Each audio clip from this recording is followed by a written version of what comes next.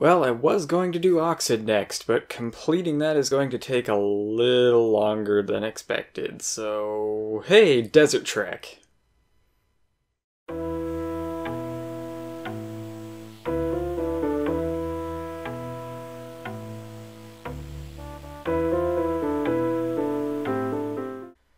Desert Trek was made as shareware in 1994 by one Cary Torkelson. You'll see Cary Torkelson here on Gamer Mouse a few times, by the way. Just like I need to do with Dwayne Blem, and John Calhoun, and Storm Impact, and Ambrosia, and Bungie. You haven't done anything with Dark Castle since last we met, have you? Yeah, and Silicon Beach too. I'm not exactly short on ideas is all I'm saying. Anyways, before that was another shareware game called Camel, also by Torkelson, in 1991, which I believe is based off of the Camel out of More Basic Computer Games in 1979.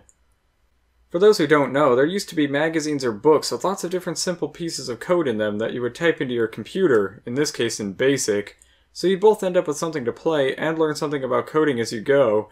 Maybe you could even change things around to make them interesting, make them your own thing. It's actually kind of neat. Things aren't that simple to code anymore, but it's nice to think about. So what we have here is a shareware game, based off of one of the author's previous shareware games, which itself is based off of a 2-page block of BASIC code in a 1979 book. Okay, I'm gonna skip the BASIC game and go straight to Camel. I'll leave the link in the description and let you mess around with the BASIC compiler yourself, if you really want to do that. Camel was released in 1991, making this as old as I am. This works on pretty much any classic Mac, but will always be completely in monochrome. Your goal is as simple as can be. Travel 400 kilometers across the Gobi Desert on your camel while outrunning the hungry pygmy cannibals that are somehow able to chase after you the entire time with no rest or other resources. Okay, maybe that's not the simplest thing to do. I mean, I'd sunburn in no time flat out there. I mean, seriously, look at me. My free time's at night. When's the last time I've seen the sun? Ugh. On top of dealing with the encroaching wall of death that is the pygmies, you have to contend with hunger, thirst, your camel's fatigue, thieving caravans, kidnapping Berbers, and sandstorms. The only help you'll get is the occasional oasis and friendly caravan, and whatever good Samaritan may deign to give you supplies if you try to await help as a last resort. So needless to say, you might die a few times. There's a help screen that explains how things work, but it's simple enough. Each day is divided up into 4 turns, during each of which you can do one action. Eating and drinking don't count, but the pygmies will move a kilometer or two while you do because reasons. Also, apparently the best way to ration food and water is to wait until you're hours away from starving or dehydrating to death. Okay, I know it's a video game, but I still don't think that's how anything works. Then again, you are crossing a desert with very limited supplies, so I guess it sort of makes sense. You could make that work long enough to at least cross everything. Wouldn't be healthy, but it might still work. Still doesn't explain how the pygmy cannibals are chasing you with no rest and seemingly no food or water gathering. Then again, they could all be acting as a big group and it all sort of averages out. Damn it, my logic is making sense out of nonsense. How does that even work? The rest of the game makes a surprising amount of sense for an old shareware game. Your hunger goes up constantly, your thirst goes up constantly, except during midday where it goes up more. Except during a sandstorm, which protects you from the sun. Obviously, food and drink empty these meters. The game explains how much your camel's fatigue goes up and how far you can travel at the normal and fast paces, but basically, fatigue goes up more and you travel less closer to midday. Resting at night empties fatigue, a random amount in the morning or evening, and not at all during midday. Basically, midday really sucks. The game is almost about using everything but midday effectively. At night especially, you can fully rest, or you can burn across up to 24 kilometers of desert for only 2 fatigue in 1 turn.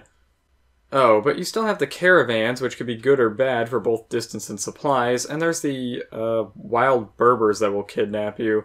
You'll get released at some point, and your thirst, hunger, and fatigue will go to minimum.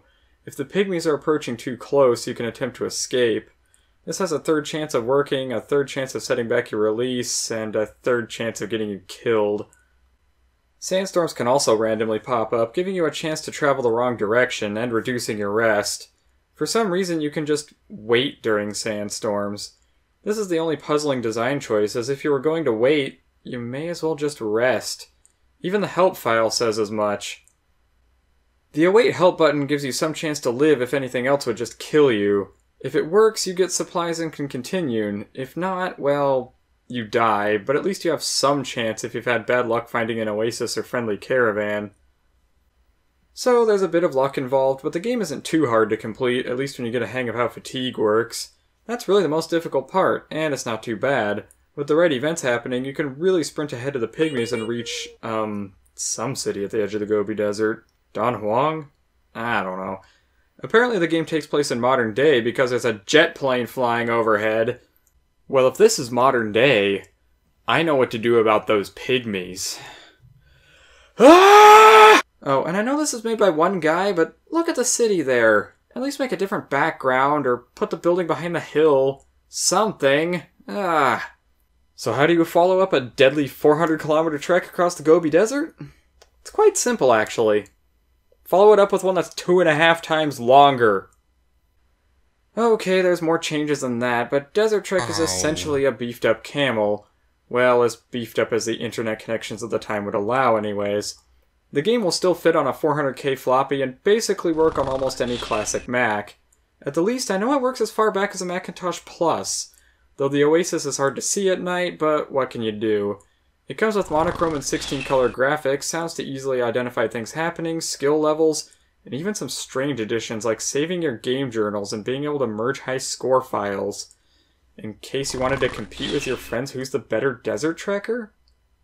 I know I'm not one to ask about friends, but did anyone here know about this game before now? Much less have friends that wanted to compete with your mad Desert Trek skills? I'm not even sure the internet listens when I rant about this stuff, much less be so lucky to meet someone in real life that also plays this stuff. Well, alright, considering Cary Torkelson does have a book out there, which I have a copy of, maybe this game was better known than I thought. The CD itself is on the Garden if you want to check out the source code and whatnot. And I'd track down the book if you're interested in Macintosh programming. It is an interesting read. So, what's different about Desert Trek's gameplay? Quite a bit, surprisingly. Oh, the base mechanics are all still there, even if tweaked a little bit. For example, midday isn't completely useless now, but the basic pattern is still there. There's now potentially dangerous paths to avoid, and the wonderful oases, anywho, they now have a small chance of being just a mirage. Not to mention your camel now has health as well. An injured camel won't travel as far. Luckily, the oases do heal your camel as well, along with the new item, elixirs. Elixirs. How many games am I going to run into that I have to spell check? At least this one's made by, like, one guy, so at least it's not as glaring as some things I've reviewed. Oh, great. Now it's just harder, you think. Not entirely. There are some new features that actually help you. There are now abandoned campsites where you can find gold, which you can use at the trading post to buy supplies, or bribe the Berbers to let you free early. The trading posts and friendly caravans can also give you two new items, the compass and binoculars. The compass is a permanent, well, semi-permanent upgrade. The unfriendly caravans can still steal it, while they apparently beat your camel as injury comes with failing to avoid them. Speaking of which, they make you rather fatigued now. I've died way too many times running my camel to death trying to avoid some damn seedy caravan. Basically, if you're not ready to travel fast pace, you could die. Anyways, the compass actually negates the potential of going backwards in a sandstorm. They still slow you down, and your camel is still more prone to injury, but at least you know you'll go forward, preventing a fair bit of wasted time. The binoculars will let you see the state of an object ahead. Because interacting with objects takes an entire turn, you may want to see if a campsite has gold, a trading post is closed, or an oasis is a mirage, taking the cannibals short distance rather than the whole turn, complete with the encroaching hunger, thirst, etc. Their most useful function may be in examining paths and caravans, though, as if a dangerous path is actually safe, or a caravan friendly, you can feel safe running through that path or approaching the caravan. Very nice for caravans, as they have a good chance of propelling you ahead at fast pace while your stats get improved, or giving you much needed supplies, including a small chance of getting you a compass or binoculars. Or both. If that happens, you're way luckier than I am. On top of all the changes, there's now 10 difficulty levels to keep things a bit fresh. Each difficulty level tweaks basically every parameter to be more difficult. Your hunger, thirst, and fatigue increases, injury rates and amounts, what percentage of caravans are unfriendly, how often unsure paths are dangerous, trading posts closed, mirages, sandstorms, escape chances, release chances, the distance you travel, the distance cannibals travel, the cost of everything. Think of a parameter and it's changed to your detriment. Yeah, I may have looked at the source code for that. From a player perspective, everything just feels slightly more unfair as you crank the difficulty up. 1 is super easy, and as long as you're not being stupid, or have really bad luck, which I'm well familiar with, you should be fine. It's good for getting used to how the game works. By the time you get to 5, you'll probably be dying a lot. The highest level I've completed is 7. Managed that a grand total of twice. Can't fault me for not trying, I've got hours and hours of footage of this game, both in monochrome and color, and that's not even all of my attempts. Some things really do make the game harder. The few kilometers the cannibals travel when you so much as use or even buy items is quite irritating, and you'll basically never end the game by camel injury, unless you're on an easy difficulty or just really lucky and pulled way ahead of the cannibals. Why? Well, the less health your camel has, the less it travels. This makes elixirs essential, and while an oasis will heal your camel, you can only get extra elixirs from 2 places. Friendly caravans, which, without binoculars, can easily kill you or injure your camel even more, or buying them from trading posts, which requires rummaging around the abandoned campsites. I will say that the game is heavily luck-based. Everything is basically a roll of the RNG. What you run into, how far you travel, the cannibals travel, if your camel is injured, if your binoculars work, if they break, etc, etc, etc. Though it's a little hard to fault it for this when the source code is out there and you can just have a look-see at how the game ticks yourself. Still, traveling at a fast pace and getting basically nowhere because of a bad RNG roll can be infuriating.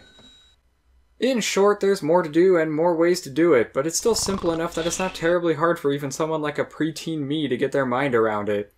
Not bad for something that started in the pages of a basic programming book. Not bad at all. Speaking of, there's a slightly newer version on the book's disc, 1.04 versus the 1.02 that used to be the only thing on the Garden. I think 1.04 fixes caravan messages and how graphics are handled if you die via short cannibal travel, along with a constant display of your score.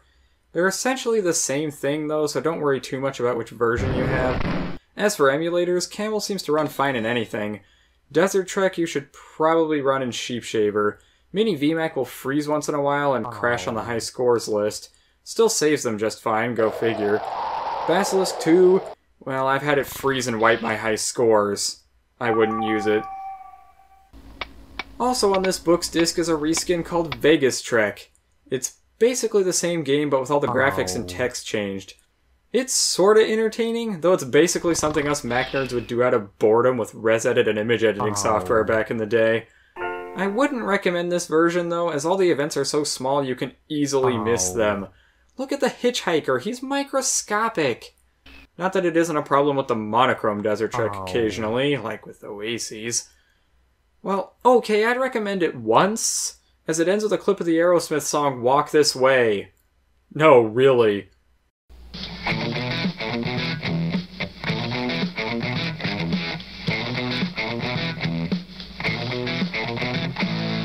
Good old 90s shareware, when you could do that and not be afraid in the slightest. Nowadays I'm afraid to even show you that. Thanks, Content ID. Or rather, thanks, DMCA. You're the reason I can't review movies. There is one more thing, though. Registration for Torkelson's games is interesting. Apparently the $15 fee isn't just for one game, but for all of his games, which isn't usually something I saw in the shareware scene. You also receive info on and a coupon for the Gamer Project. Sadly, I have absolutely no clue what this is. I feel like I'm shortchanging you all because, you know, this is the same person that got development screenshots of the Genesis Deep Space Nine game. But what can you do? I really did try to search for this. I just couldn't find anything. Some games you spend countless hours on because they're epic adventures that span a massive universe for you to explore. And there's some games you spend countless hours on because you think, I can definitely beat it this time. And obviously this game is one of the latter. I feel like I'm forgetting something, though. Oh right, Space Camel. Yes, there is literally a game which is, well, camel. In space! This was made by Jed McCaleb in 1996, after both Camel and Desert Trek were already released. Yeah, I don't know about this one. It's not nearly as straightforward about how it works and has spelling errors all over the place. It doesn't even have slow and fast pace and seems to rely more on luck than Camel or even Desert Trek. Look at your fuel and oxygen. You don't have any refills like in Camel or Desert Trek, so this doesn't last very long. You have to land on planets and try your luck. If you even find any planets. If your fuel runs out, you have to wait around and let the pygmies catch up, hoping to find something. If you run out of oxygen, you die. You can also trade for supplies with your credits or any cargo you pick up or trade for. Or that ship could be a pirate and steal all of your stuff, which you have no choice but to fight if you approach. You can't even just surrender your stuff if your hull is low. Basically, in Camel and Desert Trek, at least death sometimes feels like it's your fault. In Space Camel, most everything feels out of your control, and winning kinda feels like a fluke. However, there is a couple of interesting things. You can attack the traders, but then they won't trade with you later, and the Berbers, which are now an empire somehow, are more likely to detain you longer. If you've blasted pirates, you're more likely to get released quickly. Heck, it's almost good to run into the Berbers. They refill your fuel and oxygen when they release you. Maybe it's your charismatic local Vulcan representative. Charismatic Vulcan. Logic. What happened to my logic? Never mind, this game is obscure even in the context of my reviews. But there you have it, 3 games in 1 video. Have fun, happy trekking, and see you next time!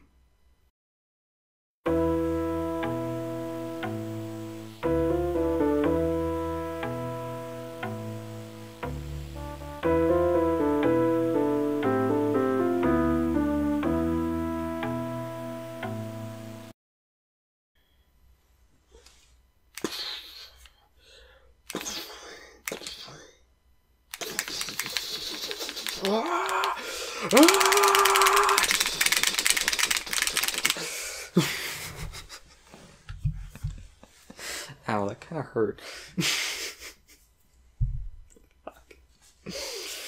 Don't do that with metal triggers, kids. Bad idea. Okay.